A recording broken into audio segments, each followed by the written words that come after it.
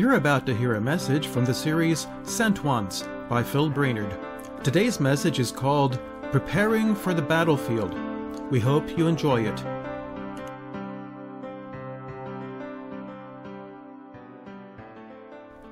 In our last session, I mentioned that I've had a lot of friends in the military over the years. The military of a country has one main purpose: to protect the citizens of their country. In the best of times, soldiers don't have to march into battle, but sometimes they do. And the leaders of the military have to make sure everyone is ready. That involves preparation. Preparation might involve going on long marches in desolate areas. Preparation might involve practice with weapons, like firing a rifle or operating a mortar launcher. Sometimes soldiers can train in special locations set apart for the military.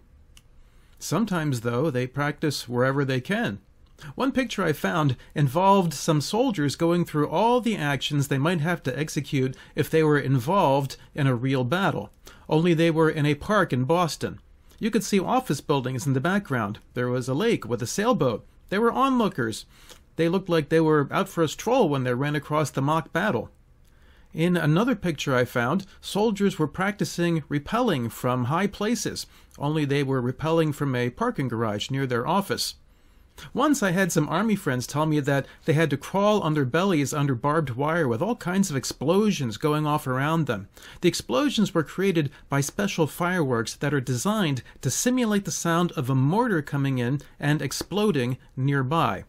The idea is to get soldiers as close to the real thing as possible so they will be psychologically ready when the real thing comes. In the end, all members of the military must be ready for battle. We're working our way through the book of Matthew right now. We're in chapter 10. There we find information on the sent ones. We're in a series where we're learning about the 12 men that Jesus chose to take his gospel out into the world. In our last session, we looked at the marching orders that Jesus gave to his sent ones. He chose them, he trained them, and now they were ready for their first mission. They were to travel around Israel spreading the message of the kingdom. We mentioned during that study that the first mission of the sent ones involved staying local. It was an important mission, but it was limited in duration and geography. There were certain things about that mission that were meant to prepare the 12 for the things that they would see later. It could be compared to the training that soldiers go through today as they prepare for future battles. In today's session, we're going to see Jesus describing those future battles in more detail. So today our message is entitled, Preparing for the Battlefield. Let's read what Jesus had to say to his sent ones. In Matthew chapter 10 and verse 16, we read the following: I am sending you out like sheep among wolves. Therefore be shrewd as snakes and as innocent as doves. Be on your guard. You will be handed over to the local councils and be flogged in the synagogues. On my account, you will be brought before governors and kings as witnesses to them and to the Gentiles. But when they arrest you, do not worry about what to say or how to say it. At that time you will be given what to say, for it will not be you speaking, but the Spirit of your Father speaking through you. Brother will betray brother to death, and a father his child. Children will rebel against their parents and have them put to death. You will be hated by everyone because of me. But the one who stands firm to the end will be saved. When you are persecuted in one place, flee to another. Truly I tell you, you will not finish going through the towns of Israel before the Son of Man comes. So Jesus is preparing his sent ones for the battlefield. Let's learn what he's teaching his men. Before we do that, let's mention a couple of things. First, there are some tough topics ahead. As we went through the text, you heard things like flogging and arrest and betrayal and death. Those are tough things. So we need to be reminded of something, and we need to remember this all throughout the message. In the end, who wins?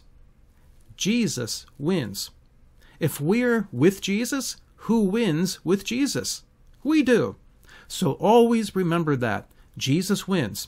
If we're with him, we win with him. The next thing we need to understand involves prophecy and the way that prophecy is sometimes mentioned in the Bible. Reading the Bible is often like standing on a mountain and looking at the mountain tops. Some of the mountain tops are close by. Some are far away. When you look at the mountains in this way, you see the peaks, but you don't see the valleys. You don't see what's in between the mountains. Some of the things Jesus is going to say involve prophecies of the future. Some Bible prophecy involves a mix of things that are soon to happen and things that are a long time off, and there is considerable time between the events. We'll see some of that in what Jesus says. So with those things in mind, let's begin. The first thing Jesus warns his sent ones about is the nature of the battlefield. It's filled with vicious enemies. Reading in Matthew 10 and verse 16. I am sending you out like sheep among wolves. Therefore be as shrewd as snakes and as innocent as doves. Look at that. Sheep among wolves. This is a picture that Jesus used previously. In the Sermon on the Mount, Jesus spoke about false prophets. He said that those people are like ferocious wolves. So we talked about this a bit back then. For now, we'll highlight just a few points. First is wolves. Wolves are many things. For now, what stands out about them is that they're eating machines. Wolves have no compassion or empathy for their victims. Wolves have no concern for other animals or people. A wolf will attack an animal and start to eat the minute the animal is down. A wolf simply uses its sharp teeth and its claws to tear apart its prey. Oftentimes, the animal isn't even dead yet. The victim can scream and moan and struggle. The wolf doesn't care.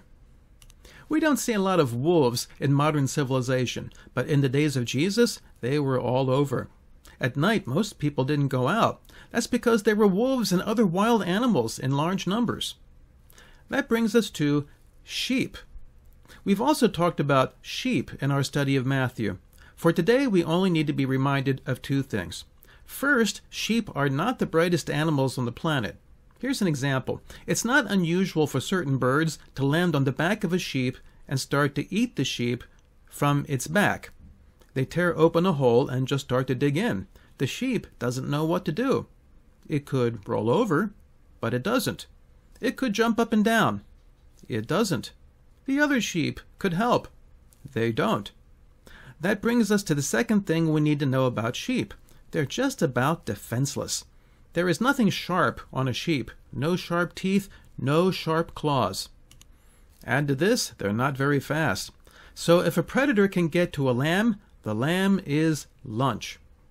So most sheep would avoid a wolf, much less a pack of wolves. This is the picture that Jesus starts with. I am sending you out like sheep among wolves. That, my friends, is a scary picture. Jesus is saying in no uncertain words, people who follow me can at some point be in harm's way. Why will we be in danger? We'll talk about that as we go. How should we respond to this? Jesus tells us, reading on in Matthew 10 and verse 16, Therefore be as shrewd as snakes and as innocent as doves. Jesus started by giving us a set of images, sheep and wolves. Now he gives us two more. Let's look at them. Snakes. In ancient Israel, snakes were symbols of cunning. We can go all the way back to the garden. The serpent in the Garden of Eden was crafty and tricky. Now, he was also a liar. Is Jesus saying that we should be liars? No, he's not saying that. I think he's placing this image next to the image of sheep. As we said, sheep aren't too bright. Whereas a sheep is too stupid to know it's being eaten by a bird, snakes are much better at defending themselves. That's because they're alert. So Jesus is giving his followers a very clear message. Turn on your brain. We must engage our minds. We must wake up. Jesus warns us that we must be on the alert. There are people out there who will lie to you and trick you and possibly much worse. Note, Jesus does not say, stay home. He says, go. Just be ready for the enemy. Imagine that a shepherd looks out and sees a pack of wolves. He warns all the sheep to watch out. But one sheep protests. He says, "Those are my friends." That sheep is not just a danger to itself, it's dangerous to the whole flock. In my 40 years of ministry, I've had numerous times that I've tried to warn people that they're listening to horrible people. Sadly, oftentimes, they don't listen. Friends, we must turn on our brains. On the other hand, does that mean we should constantly be on the offensive, ready to attack others? No, that's where the next picture comes in. Be as shrewd as snakes and innocent as doves. The dove has always been the symbol of innocence and peace. We are not to be troublemakers looking for a fight.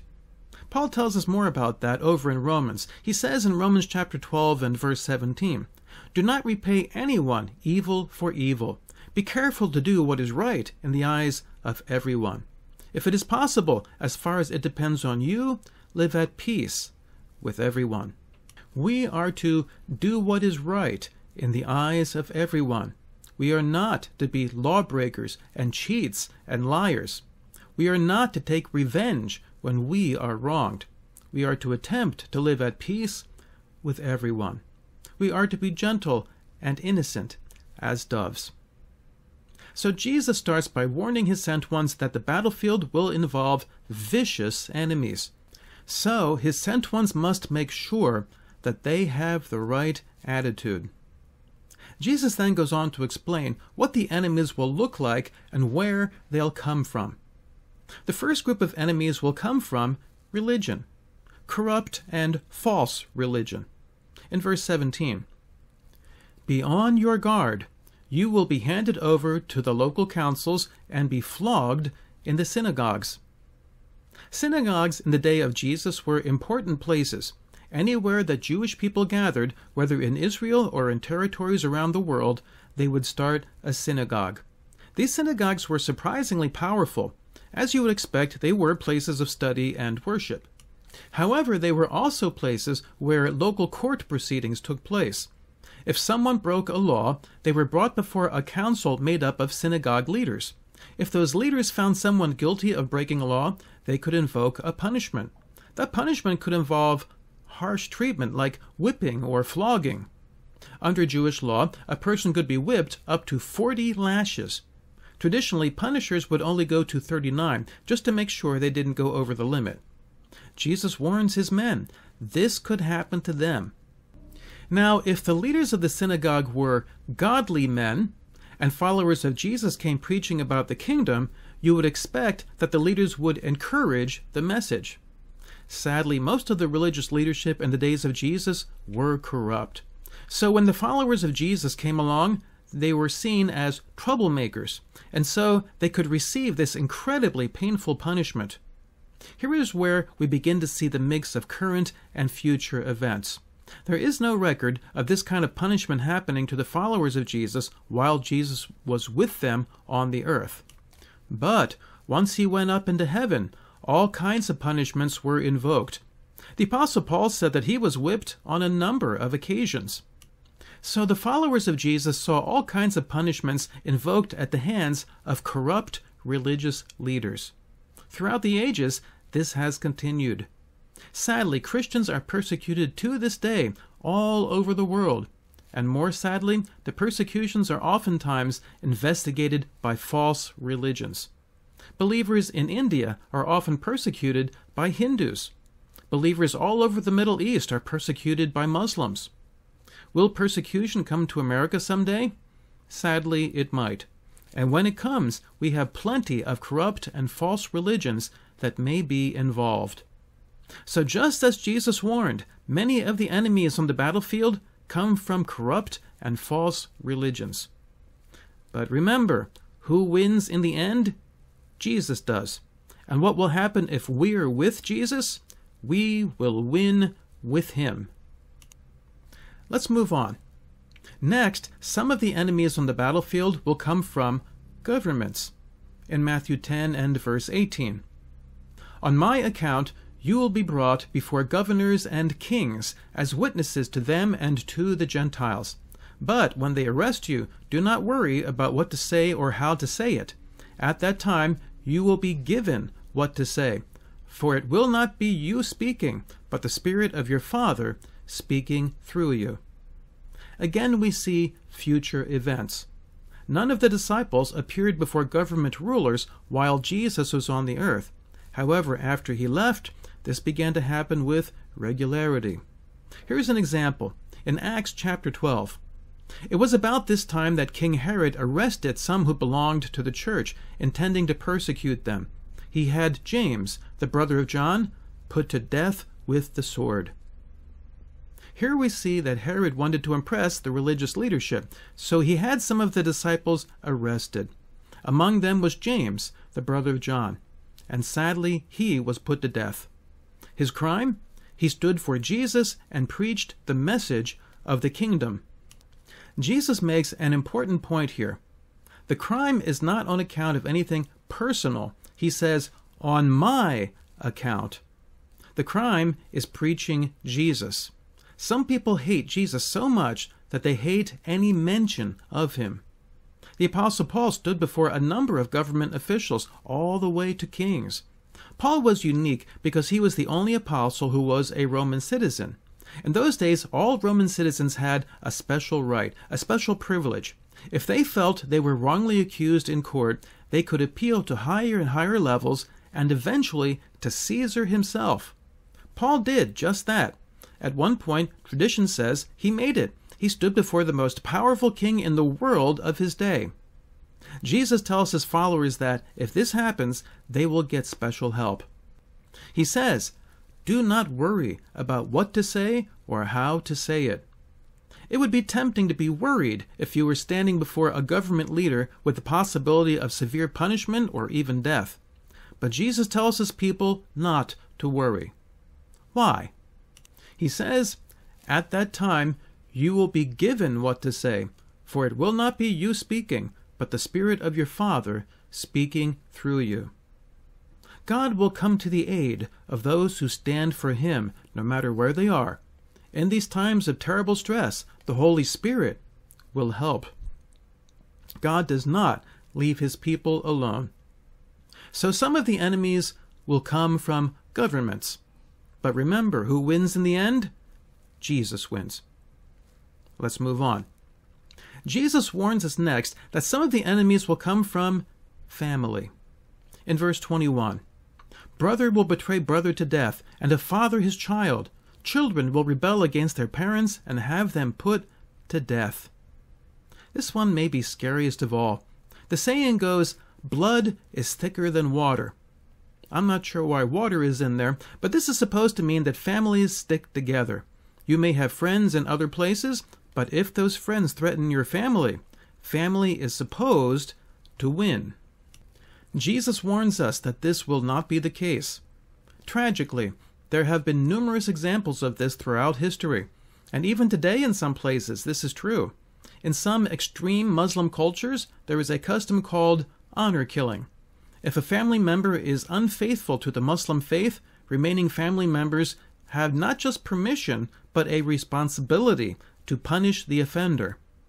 In America, we don't see this taken to the extreme of death. However, I've heard of families that have been broken up over this. One member becomes a believer and others are not. Married couples sometimes divorce. Family members don't want to talk to each other. And that's sad. However, Jesus has warned us. Let's look at the last category. Jesus closes this section of his instructions with a summary, reading in verse 22. "You will be hated by everyone because of me, but the one who stands firm to the end will be saved. When you are persecuted in one place, flee to another. Truly I tell you, you will not finish going through the towns of Israel before the Son of Man comes." Look at that. You will be hated by everyone. Who? Everyone. Now, this is hyperbole. It's an exaggeration to make a point. There will always be believers who will understand. But there will come a day when the followers of Jesus will have no place to run. But remember, who wins in the end? Jesus. And what happens to us if we are with Jesus? We win with him. Jesus promises us the one who stands firm to the end will be saved. Now, Jesus is not talking here about an earthly salvation. He's talking about our souls. We believe that Jesus are saved by faith in Jesus Christ. They are saved when they come to believe that Jesus loves them, and that he loves them so much that he was willing to die on the cross to save us from our sins. This happens when we are born again. We have new life given to us by God's Holy Spirit. That life, that work of the Holy Spirit, allows us to hang in through the harshest of persecution. So standing firm to the end does not earn us a place in heaven. However, if we have true faith, we will stand firm to the end. Jesus wins in the end. If we have faith in him, we win with him. So let's ask God for that kind of faith. Jesus gives us some final notes. He says, when you are persecuted in one place, flee to another. This is important. We are not obligated to seek out persecution. We are not obligated to stay in places where we are abused. Sometimes we can't leave. In those cases, we ask for God's help. However, sometimes we can leave. In that case, do it. And finally, truly I tell you, you will not finish going through the towns of Israel before the Son of Man comes. What does this mean? Jesus is saying that the battles will not end quickly. As we said, the things we've looked at today are a mix of present and future. There was an initial practice round, which we discussed when we looked at the marching orders given to these men in the last session. After this, Jesus had to die, be buried, and then rise from the dead. He spent some final time with his disciples and apostles. Then he went up into heaven. He ascended. We are now living in what some call the church age. For 20 centuries since the ascension of Jesus, the gospel has gone out into the world. One day, Jesus will come back.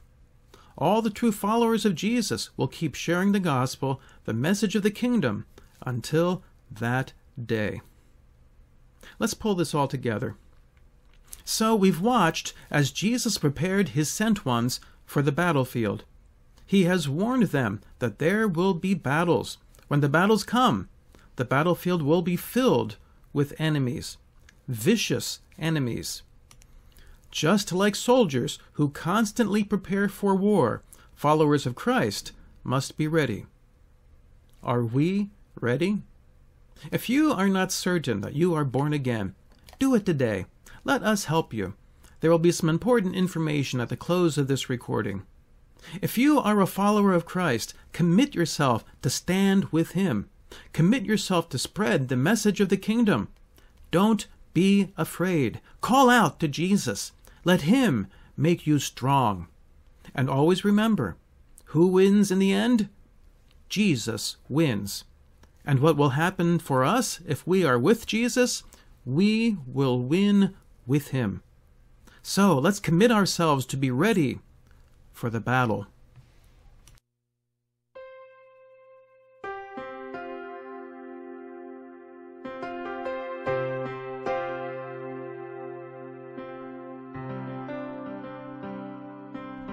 You just heard a message by Phil Brainerd, Preparing for the Battlefield.